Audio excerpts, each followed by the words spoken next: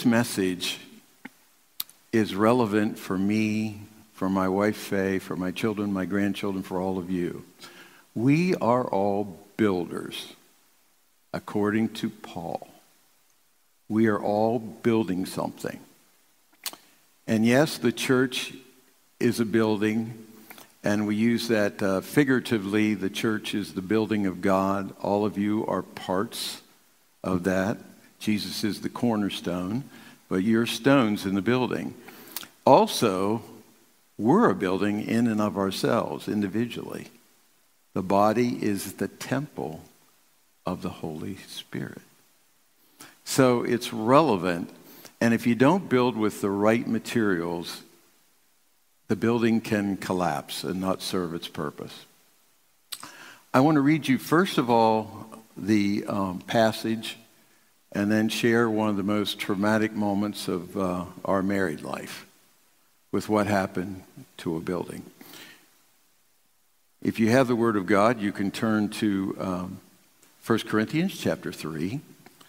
And I was sharing back there, I mean, it's not the greatest fact in the world, but since we're diabetics, at Sam's Club, they have a yogurt called Oikos, O-I-K-O-S. It's really good for us. Protein it has, but no sugar, no fats, none of that. And it tastes good. I don't know if they put drugs in it or what, but it tastes good. And it's called Oikos. Well, Oikos is in this passage. Oikos, evangelism. Fuller Seminary came out with a lot of church growth materials, and Oikos is household evangelism. When the Philippian jailer was stunned by the earthquake and asked Paul, what should we do? And he gets saved, and it says, and his whole household got saved. Oikos. So he's going to talk about building here, and each of us is building something. Something that will be judged one day. All right, I'll begin reading in verse 10. By the grace God has given me, this is Paul speaking, I laid a foundation as a wise builder, and someone else is building on it. But each one should build with care. That's part of the message today. Build with care. For no one can lay any foundation other than the one already laid, which is Jesus Christ. If anyone builds on this foundation using gold, silver, costly stones, wood, hay, or straw, their work will be shown for what it is, because the day of judgment, will bring it to light. It will be revealed with fire, and the fire will test the quality of each person's work. If what has been built survives, the builder will receive a reward. Now, this next verse is tricky, but this is the Word of God, and so it has credibility because it came from the Spirit through Paul to us. If it is burned up, the builder will suffer loss, but yet will be saved. Now, that's not our goal, to be saved and try to serve God throughout life, and we just don't see any fruit, and we see more failure. This verse is very important. God's not going to steal our salvation away, but our works will be judged. Hear it again. If it is burned up, the builder will suffer loss, but yet will be saved, even though only as one escaping through the flames. Don't you know that you yourselves are God's temple, and that God's Spirit dwells in your midst? If anyone destroys God's temple, God will destroy that person. For God's temple is sacred, and you together are that temple. Do not deceive yourselves. If any of you think you are wise by the standards of this age, you should become, quote, fools, so that you may become wise. For the wisdom of this world is foolishness in God's sight. And some of the things we've heard people say and promote in the last couple years of the United States of America do sound foolish. And yet people embrace them, and they support them, and they endorse them, and they give money to them. Well, that doesn't mean they're wise. Doesn't mean they're true or authentic. It can be foolish. As it is written, he catches the wise in their craftiness. And again, the Lord knows that the thoughts of the wise are futile. So then, no more boasting about human leaders. All things are yours. Whether Paul or Apollos or Cephas or the world or life or death or the present or the future, all are yours, and you are of Christ, and Christ is of God. Father, we're building, I'm building, they're building, the good brothers and sisters before me. And I pray today that this message will help them build stronger, more vigorously, and build with materials that can be tested by fire. And that will put away the wood, hay, and stubble of our lives. Thank you that you are so gracious to even forgive us and save us and take us to heaven when we have chosen unwisely about our building materials. But Lord, we want to build something solid. We want to leave a legacy. We want our children, our grandchildren, our neighbors, our friends, our coworkers, our fellow mates at school to observe a building which is strong, durable, and resilient. In the name of Jesus we pray, and all God's people say, amen. The scriptures today that were sung, Justina and the worship team, will go to my opening illustration. Blessed be the name. In the good times, praise his name. In the bad times, do the same. And Justina quoted from Psalm 34, and that's very meaningful to Faye and I because we were young in our first church, and she had to go into surgery in Pittsburgh. She had the chief of surgeons working on her, and they didn't know if she had breast cancer or not. And so I thought, well, what can I take? She loves yellow roses. I know that. If I give any of you yellow roses, you women, I'm in love with you. So I thought also the Lord wanted me to take scripture. And I memorized and shared at my wife's bedside Psalm 34, 1 through 8. I will bless the Lord at all times. His praise shall continually be in my mouth. My soul makes its boast in the Lord. Let the afflicted hear and be glad. Oh, magnify the Lord with me, and let us exalt his name together. I sought the Lord, and he answered me and delivered me from all my fears. Look to him and be radiant. So shall your faces never be ashamed. This poor man cried, David said, and the Lord heard him and saved him out of all his troubles. Then the guardian angel verse. The angel of the Lord encamps around those who fear him and delivers them. Oh, taste and see that the Lord is good. Happy is the man that takes refuge in him. Then we sang, Great is thy faithfulness. That song came from the book of Lamentations. A lament is a very sad song. And Jeremiah is lamenting what is going to happen to God's people. It's going to happen. It's going to be devastating. It's going to be disastrous. But in the midst of the lamentation, chapter 3 and verse 23, the verses that you all, because you sing them so many times, many of you know them. Great is thy faithfulness, O God, my Father. There is no shadow of turning with thee. That was during a lament. So when we build in life, trying to build a family, perhaps a business, perhaps a ministry, sometimes things go wrong. And Paul will emphasize here, if we build with the right materials, in the end, what we tried to build, even though tested by fire, will survive. So this is a little longer than you want it to be, but I'm going to read it anyway. This is a story that really happened to us in our first church. It made the front page of the Washington paper in Pennsylvania. It made a magazine, and it is a true story. Our first church voted the last pastor out 11-11. You had to have one more than majority. It was 11-11. That's the church we went into. And the Sunday school average attendance was 23.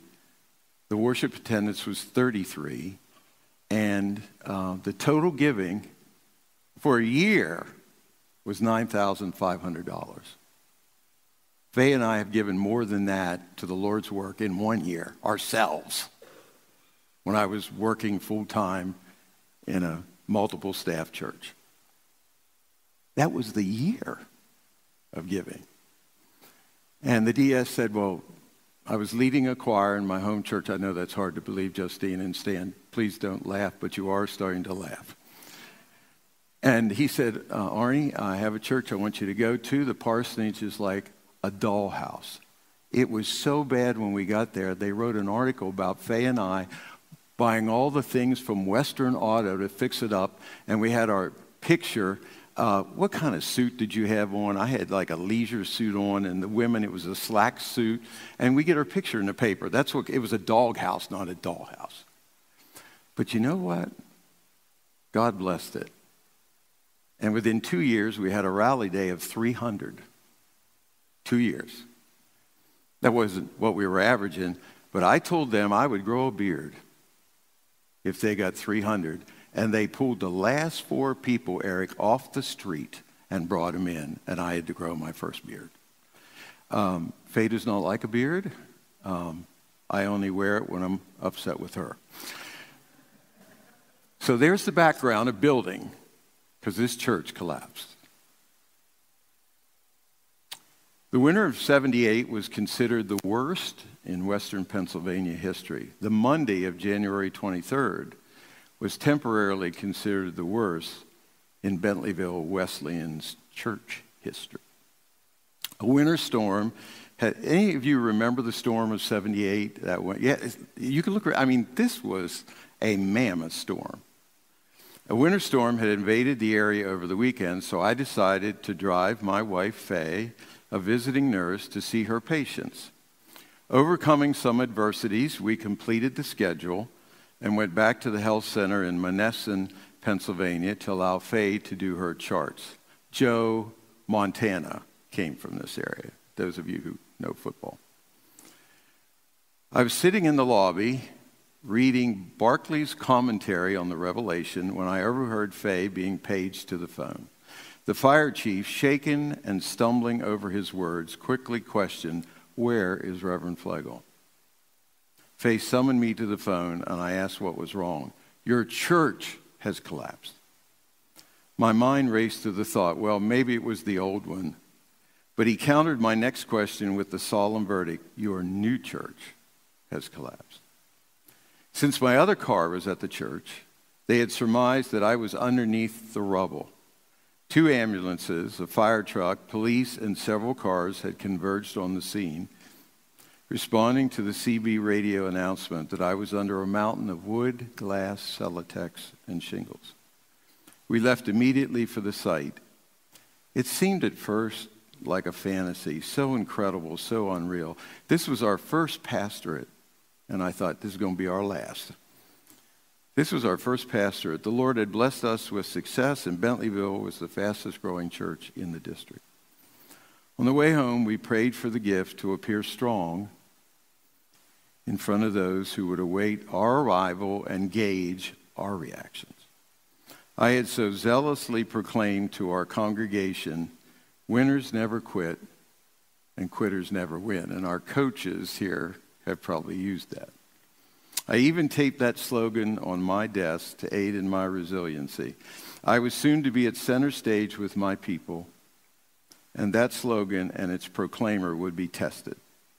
As for the slogan, I was to find it in my desk, sheared and covered, for that piece of furniture had recently been moved to the church we were building. As the car negotiated the final bend, we took our first glimpse It looked like a giant garbage dump and would have served well for a before and after commercial in the reverse. It was difficult to get a closer look, but after some shuffling of cars, we were able to park ours and see the damage firsthand. We stood with the ladies who found it easy to express grief. But when those strong men walked alongside the fallen building they had sacrificed to erect, their tear glands exploded. That was a moment which will be etched on our memory files for a lifetime. By the way, they hauled 14 dump truckloads of debris from that new church. It seated 400 and something. Just flat. I'll get to the point. We determined as a community of faith to trust in the character of God, that he was using the collapse, and that's what we were singing about today, difficult times, dark times, that he would use the collapse for good, though we didn't know what good. We have since discovered his plan and rejoice that he loved us enough to allow the collapse. That evening brought a call from the county's largest paper, and the next day we made the front page. The reporter's contact was unexpected, and when she asked if this was the end of the project, the Lord gave me the reply, "We see this not as a period, but a comma." She seemed quite impressed with that statement, justifiably so, for God does insert commas in your life and mine, although we sometimes jump to the conclusion that they're periods. If somehow that principle of comma rather than period could be applied to marriage difficulties, job disappointments, educational roadblocks, whatever seems to collapse our plans, we believe to be in God's will, so many more would see their dream the whole way through. At Bentleyville, we learned to pray the Gethsemane prayer. Nevertheless, not my will, but thine be done. The cup tasted bitter to our lips, but through time turned to honey in our hearts. Disaster has a unique way of unifying people. In our affliction, God used a multitude of instruments to propel our comeback. The news echoed of the $38,000 damage on our new church. Many ministers called or wrote. One of our Wesleyan churches brought 12 men for a workday. The district made an unprecedented gift of $3,500 to our plight, and the denomination pitched in with an extra loan. Some fine Christian relatives and friends chipped in with encouraging words and additional monetary contributions. The Lord was teaching both me and the people that when a collapse seems to empty our bin of resources, then God, with his infinite resources, opens heaven's silos. In our weaknesses, God's strengths are marvelously manifested. The verse he gave me for the new desk came from Isaiah 41:10. I think I gave it to you, Pat and Pam. That was one of the verses I gave to you. Fear not, for I am with you. Be not dismayed, for I am your God. I will strengthen you. I will help you. I will uphold you with my victorious right hand. Our congregation is now growing and glowing better than at any time in the church's history. Quote, fame attracts people, unquote, and the Lord gave us a basket full of advertising we could never have afforded. Our small church enjoyed instant notoriety, and this has served to enhance its ministry. Robert Addington, my district superintendent, told me, Brother Fleagle, you have had 15 years of training in 3 short years. God gave me a cram course in living. I now enjoy an envious position. Numerous pastors across this nation, in their visitations, meet with the excuse, if I came to church, the roof would fall in. And I have the answer. Don't worry, brother. It already has. Let me give you 2 more things. The insurance agent, because the snow was so great, those of you who remember, I can see her, attractive woman in this blue snowsuit, coming up to our trailer because we were going to build a new parsonage too, which we did. Came to the door, came in, and told us there is no snow insurance in the state of Pennsylvania. That's pretty heavy. And then the insurance adjuster, he was a big, overweight, roly-poly type of guy. We're walking up. Can't remember if we were walking up from the debris or walking down. He said, Reverend, maybe you're praying to the wrong God. I wanted to push that sucker down that. Anyhow, I didn't. But can you imagine somebody saying that to somebody? I mean, there it was on the ground. Now, you say, well, Pastor, that's a poignant, emotional story. It is for Faye and I and for those people. And by the way, I told the newspaper, you put it on the front page when it collapses. I want you to put the rebuild on the front page. They didn't. Page 3. You know why it came down? Because 2 reasons. Building materials. That's what this message is about. We used, and you men are going to say, Pastor Arnie, you didn't. I mean, this is a big church, seated 400-some people. We use 1x3s to save money instead of 2x4s. I know, Sharon, even I know you're saying, and Faye's more mechanical than I am. Okay, but it wasn't just me. It was guys that could build. And they had scissor trusses, if you can imagine, like the axe. A lot of you know what they are. The big staples they used had failed. So they were culpable, and we were culpable. We ended up losing $7,000, which is almost what we took in a whole year when we got there. And they had to put the building back up, at least to the level it was. And we finished it, and we had a dedication, but we used faulty materials, and they used faulty materials. And the same thing goes for our marriages, our raising of children, our churches. If you use the good materials, what you build can endure the storm. If you don't, it's coming all down. All right. Now, you're saying, Pastor Fleagle, you've used 12 to 14 minutes of your sermon. I know I have. But it's worth it. What we use. So if you're using good materials, it makes a difference. All right, let's look at the passage. And then I have, I think, a beautiful poem at the end. So he's talking about building a disciple. And that's one of our thrusts here at Crosspoint. We're trying to build disciples. Build men and women who are warriors, not wimps, in the kingdom of God. And he continued this theme that we are God's building. And there's that word oikos.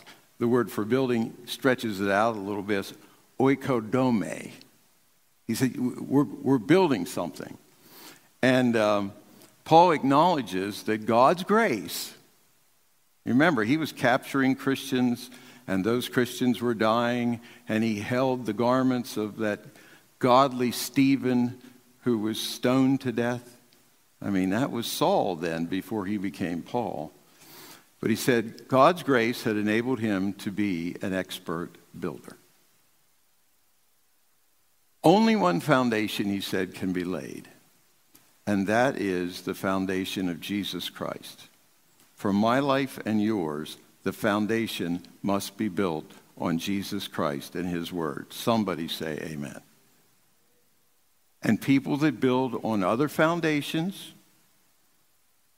you know, California psychics, Ouija boards, all kinds of things we consult, and sometimes pay a lot of money to. You better build on Jesus Christ. Your marriage will survive. Your children will turn out much better. Your legacy will be preserved because of Jesus. What are we building with? And so he says that this gold, silver, and precious stones would be used in the composition of a temple. So when you built this church, I bet you used good materials. It seems really strong. And but some people build with wood, hay, and straw. It's cheap, it's quick, But cheap and quick does not always work when the storms come. Amen? You remember? The wise man built his house upon the rock. The wise man built his house upon the rock. The wise man built his house upon the rock, and the rains came tumbling down. The rains came down, and the floods came up. The rains came down, and the floods came up. The rains came down, and the floods came up. And the house on the rock stood firm. The foolish man built his house on the sand.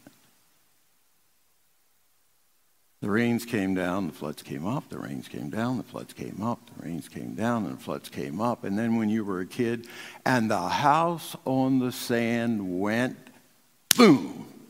I don't know if you remember that. We learned that in happy hour. That's what they called our children's gathering. And we went on our honeymoon, and there was a new hotel in Myrtle Beach called the Yachtsman, and it said happy hour was at 4:30. I said, Faye, we have that at our church.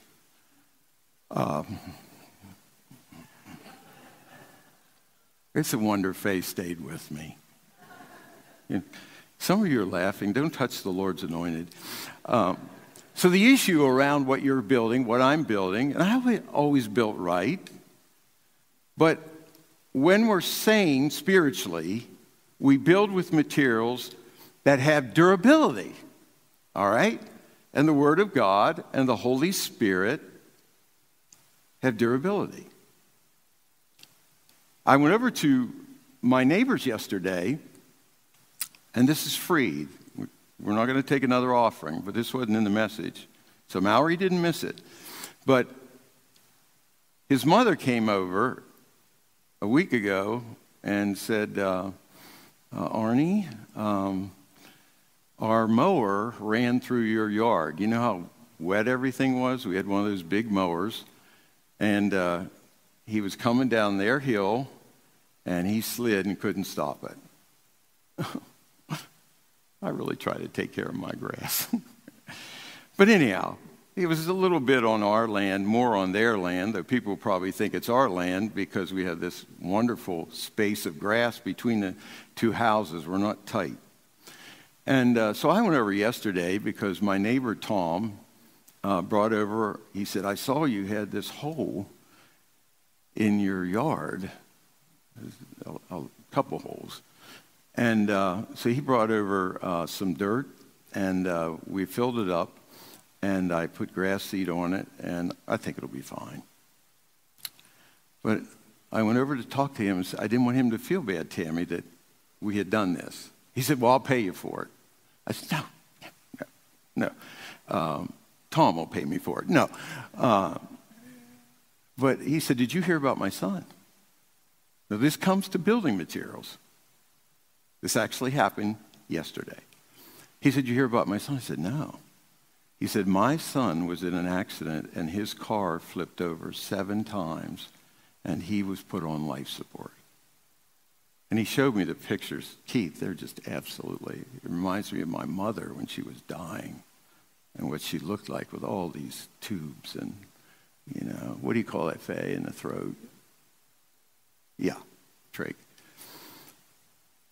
And he said, when we went to the hospital and we went in to see my son and some of his friends were there, I met his one friend, Donnie, who's a roofer, the other day. And they went in, the doctor said, well, he's not coming out of it, and we're going to have to drill his skull. Now, I'm not sure my neighbor, John, is a believer. But he said, we joined hands, and this one woman prayed that God would touch his son, and if he didn't come right out of his bed like that, this half of his body raised up. And everybody's like shocked. Shocked. And this roofer named Don said, you know what that is? Trudy, he said, do you know what that is? That's the Holy Spirit of God. Wow.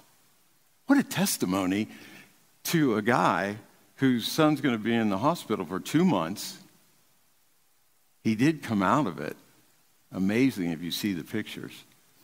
And but the Holy Spirit. One of you women could have been the one that prayed. one of we men could give it to God, put it in his hands. And boy, what a witness for a father seeing his son, who may not survive, come up and live. You see what the materials we choose to work with. Remember, we chose 1x3s, not 2x4s. I know some of you men are going to talk about this at lunch. You're not going to let me build your house. Okay, which thanks, Rick. I really appreciate that. You're an elder and you did that. Ryan, take care of him after service. So, durability. What is the point to me, to my wife, to my sons, to my grandchildren, to all of you? As believers, our work may be burned up if we build with cheap materials. We may see the collapse of what we're building. However, and this verse is important, the salvation of those who build with the wrong materials, their salvation is sustained, which points to how wonderful is the grace of God. Think about that. We choose wrongly, unwisely. Remember in the one Indiana movie, the wise man says, choose wisely. And the guy picks up the wrong drinking vehicle. And he comes apart. So, we're building a disciple, build with solid materials. Number 2, we are God's temple. You are, and I am. Paul is emphatic that believers, and I'll be emphatic here, understand that they are the material of God's temple. Now we're talking about the collective church, because we use a plural here for a singular building. You and I are part of his building. Think of that. Who we were before we were saved, and he's put us into his building. Aren't we honored? Amen. Think about it. And naos, I don't know why I put that in there, is the Greek for a shrine or sanctuary. Then, referring to us as plural, and the word for temple is singular, he says that people who try to destroy the temple of God, and by the way, the church is under attack right now. If you haven't heard, Grand Canyon Christian University in the state of Colorado, they are threatening to shut it down. It's one of the most gracious, giving colleges. I even mentioned about our oldest grandchild going there, Grand Canyon University. We are under attack. Know that. We are under attack. You are under attack. Satan goes about like a roaring, seeking whom he may devour. It's kind of intimidating. But he says God's temple is indwelt by the Holy Spirit. The collective church is, and we are. And people who try to destroy the temple will regret it. Now, in 1 Corinthians chapter 6, verses 19 and 20, he speaks about each believer believing himself to be a temple. The body's the temple. Some of you weren't here last week. I probably should have saved the illustration to this week, but I'm going to tell it again because it's one of my favorite. The body is the temple. My body is the temple. Your body is the temple. And I shared last week that our youngest son tried to pull one on his mother because I'm up at the pulpit, so he knows his dad can't grab a hold of him. But Faye was a charge nurse, is still like a charge nurse. And it's amazing how the children and the grandchildren listen to her. You women have a certain look that just seeps right through you. And you know you're in trouble. You're in trouble. So this happened to Mark, but I'll use Bob Harrington, and he got in the back, and his mother knew he was acting up. I told it last week, but listen to it again. And she gave him the eye. All of you know what that is, right? You know what the eye is. And he didn't. What's she going to do about it? She's up there. His friends think it's really funny. He's making fun of his mother. Oh. Well, he did it again and again, and finally she got up and went back and grabbed him and started to lead him out of the church. And you know what he screamed out? The body's the temple, the body's the temple, the body's. That's pretty smart, isn't it? I would have liked to have been there to see him get it. And my mother, she used, by the way, my dad only beat me once with a belt. I talked back to my mother. And my dad was a street brawler. He was a general superintendent who made a lot of money, but he was out wine, women, and song. Strong. And he only whipped me once. That's all I needed. But mother would use those toys that become weapons. They're a paddle. They have the elastic string and then the ball. But once the elastic string breaks, it turns into a weapon, Terry. So mother, I don't know how many times, more than 100, I'm sure. The oldest child gets the most beatings. The second child gets a little bit less. And the third child gets to beat the first and second children. I know what bloodshed and the woodshed is. And then I learned, because I never put anything in there. Some of you did. So when you got hit, it cushioned the blow. I would scream before the paddle got there to kind of slow it up a little bit. I don't know if any of you used that tactic. If you yell early enough, your mother's like, I don't want to kill him, you know. And then my mother had the nerve to tell me one time, Arnie, this hurts you not as much as it hurts me. It hurts me more than it hurts you. And I thought, Mother, spank yourself.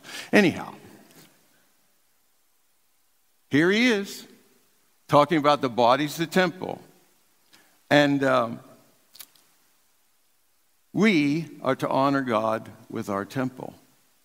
So what we do to this body, and someone made a great comment. It's not mine, but I've used it. It was written, we are not responsible for the body we are born with, but we are responsible for the body we die with. In other words, some of us, the genes have come through and the gene pool wasn't correct, and we have certain afflictions. You know, diabetes in Faye's family is just rampant. They've lost an eye, they've lost a kidney. I mean, you know, but we are responsible for the body we die with.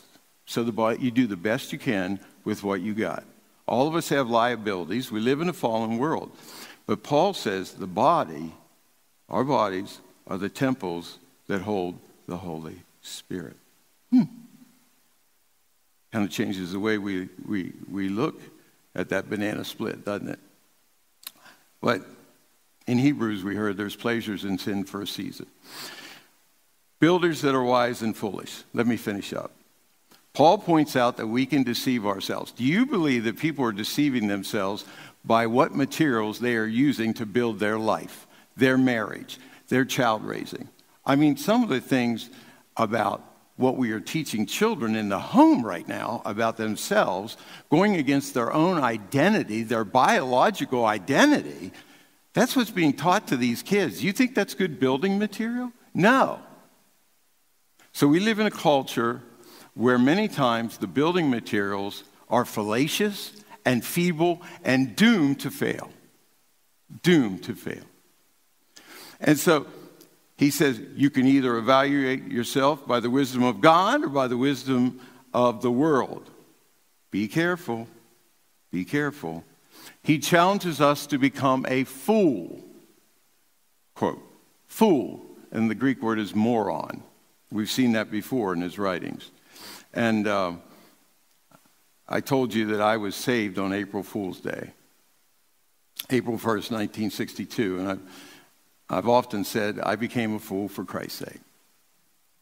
I became a fool for Christ's sake.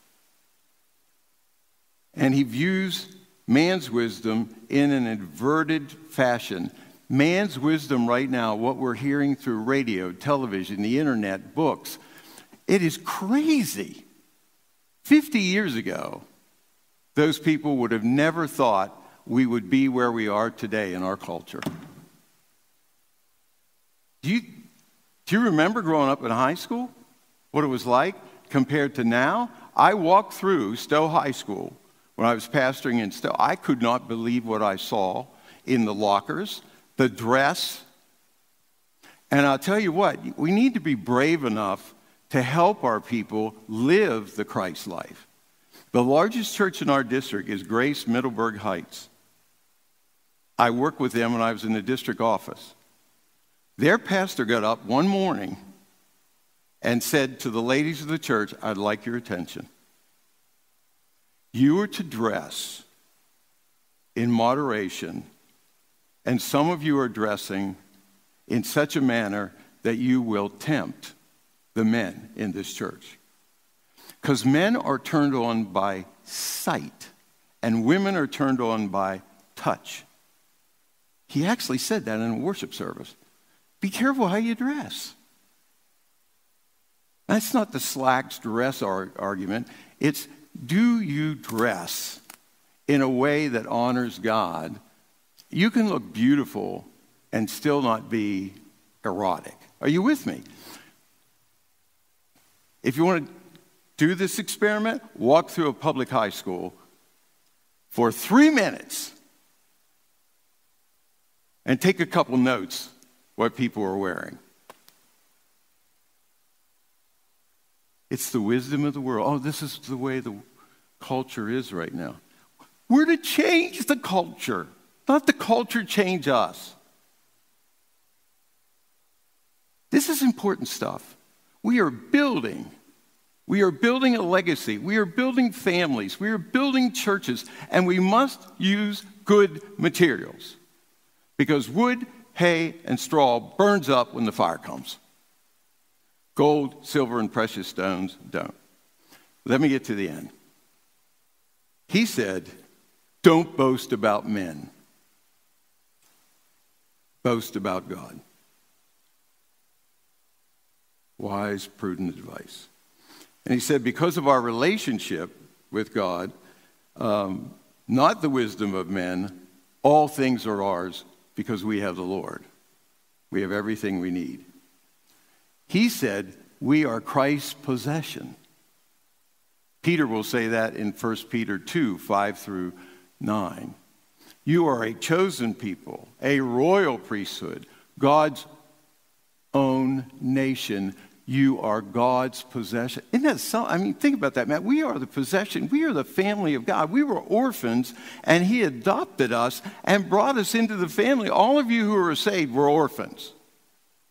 That's the word in Ephesians 1:5. It's orphan. But we've been adopted. Praise the Lord. Because we have him, we have everything we need. Let's build with good materials. Summary, we are the people of God who build and are being built in partnership with him. I found this poem, and I want to share it. It's called A Builder or a Wrecker. And you see both in culture, you see both in your neighborhood, you see both in your schools and at your workplace. But we don't know who wrote it, but I like it.